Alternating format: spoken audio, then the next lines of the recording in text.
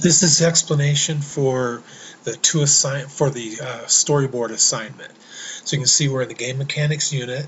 In the storyboard assignment, you're going to choose an older game to play. And you could do an online game if you want, or an older video game or something like that. But you're going to play the game, and you're going to take some notes on general rules, characters, etc. Now this whole unit talked about rules, and rules are not only like the rules of play, what you're allowed to do and things like that, but rules are also how the gameplay rolls out. So you're going to make some notes on all of these different things, and then you're going to create a prototype storyboard.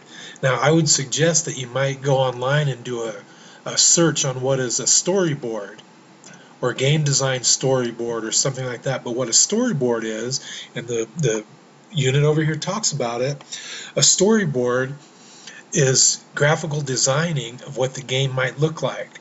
So you could storyboard the levels, and you would have the characters as part of that storyboard. So it's a variety of things like that. So what they're having you do in this is you're going to create a prototype storyboard for whatever older game you choose, and you're going to present this in a PowerPoint or other presentation software like Prezi or something like that. Sketch out the characters and the environment. Don't just copy and paste them from the game.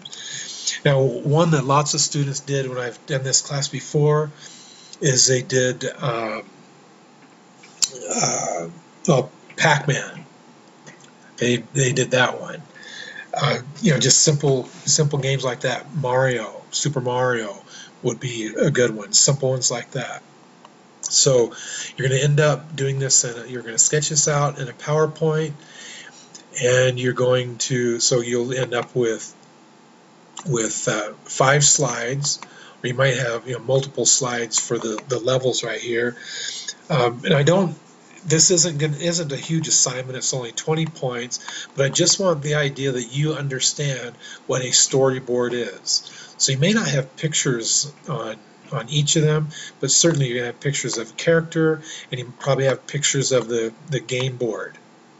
And then you'll have a discussion of what the different levels are, and you'll write about what the goals of each level is, and you'll write about the progressions of level to level. So you'll end up with multiple slides on this presentation.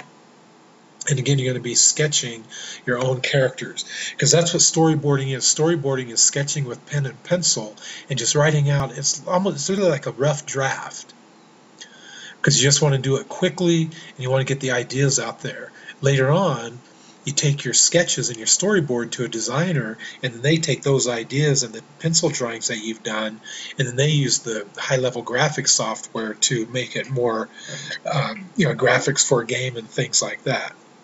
So you're just going to sketch it out, put your images in, and things like that. So this is a pretty easy assignment, 20 points. Again, an older game, Pac-Man, Super Mario. Try to find a simplified game like that. Okay, thank you. Look forward to your work. Bye.